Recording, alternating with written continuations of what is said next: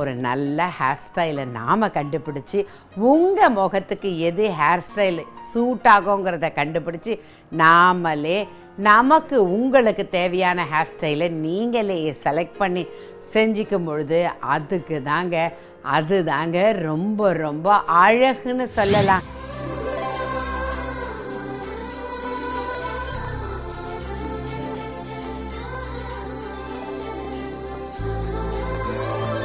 அங்கே வாங்க, நீங்களே செல்ஃப் ஹேர் ஸ்டைல் எப்படி பண்ணிக்க போகிறீங்கன்ட்டு நாங்கள் உங்கள் வீடை தேடி உங்களுக்கு வந்து சொல்லி கொடுக்க போகிறோம். நீங்களும் இதை கற்றுக்கிட்டு சந்தோஷப்படுங்க.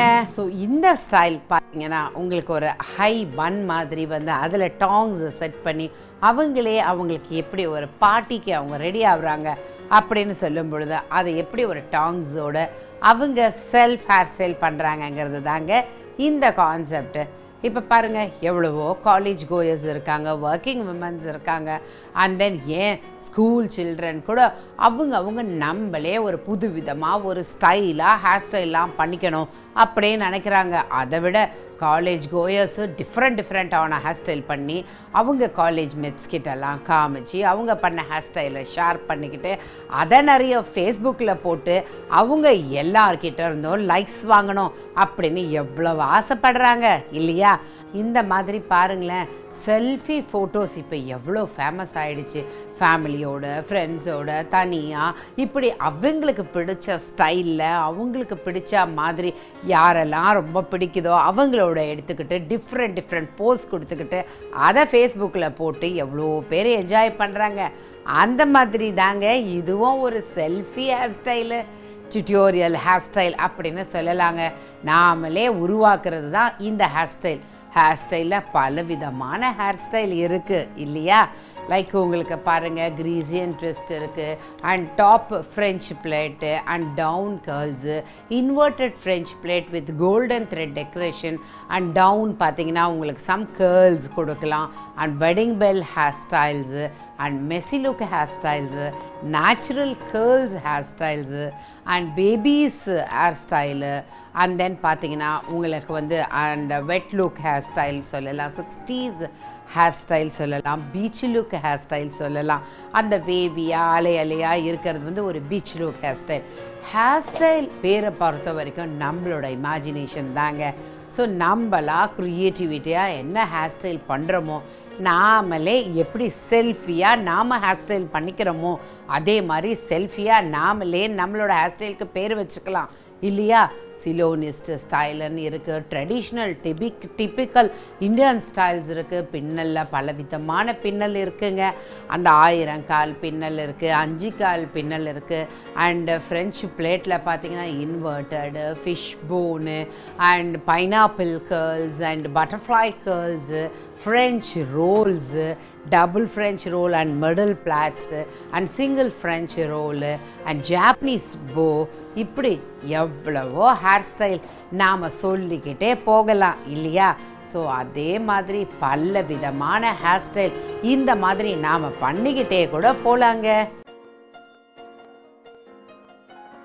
இந்த மாதிரி ஸ்டைலிங் நம்மளோட மிஷின்ஸ் வச்சு டாங்ஸு, அயர்னிங், இந்த மாதிரி ஹாட் ரோலர் செட்டிங்ஸு, இப்படி பல விதமாக நம்ம என்ன அளவுக்கு ரோல் கொடுக்குறோம், எந்த அளவுக்கு விண்டு, எந்த சைஸ் ஆஃப் அந்த உடன் ராட் கொடுக்குறோம், அதெல்லாம் தகுந்த மாதிரி நமக்கு அந்த எக்ஸாக்ட் அந்த ஸ்டைல் நமக்கு கிடைக்குங்க.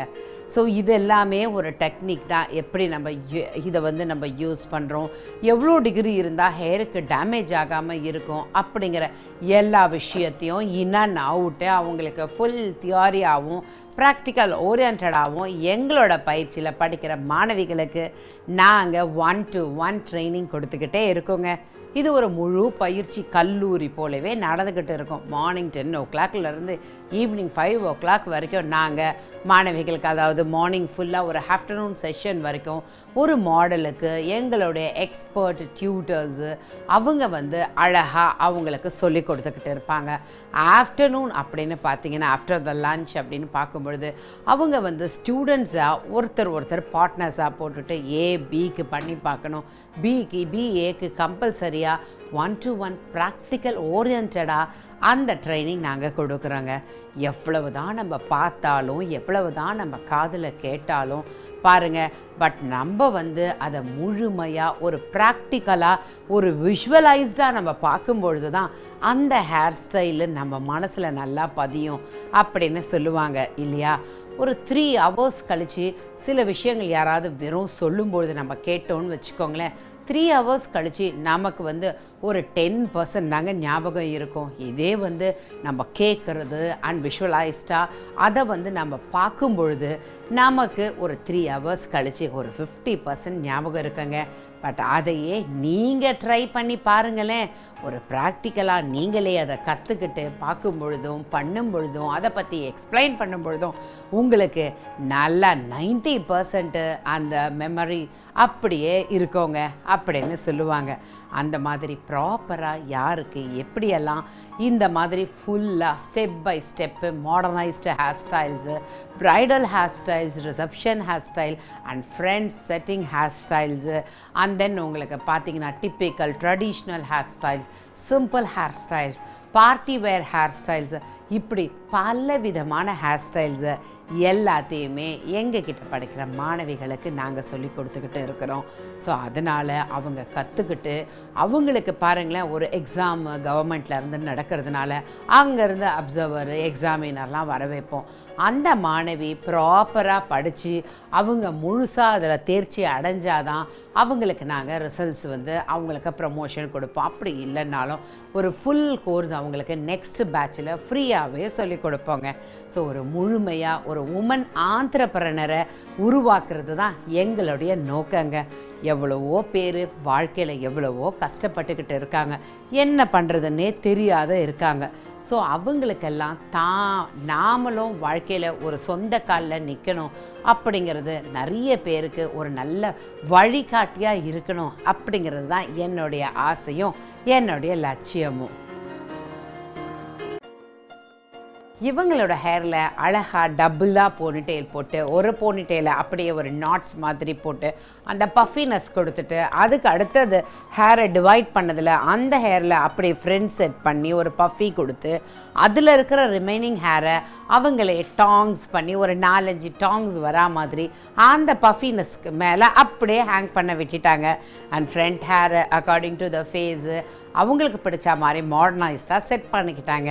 இப்போ பாருங்கள், அந்த ஸ்ப்ரே பண்ண உடனே அவங்களோட ஹேர் களையாத அப்படியே நிற்க போகுது. அதே மாதிரி ஆக்சசரிஸ் அப்படின்னு சொன்னால் நிறைய இந்த டெக்கரேட்டிவ் ஃப்ளவர்ஸு இந்த மாதிரிலாம் இருக்குது. ஸோ இதெல்லாம் மார்க்கெட்டில் அவைலபிள் இருக்குது. அதை வாங்கி அவங்களோட காஸ்டியூம்ஸ்க்கு மேட்ச் ஆகிற மாதிரி அந்த ஹேரில் ஃபிக்ஸ் பண்ணிக்கிட்டாங்கன்னு வச்சுக்கோங்க.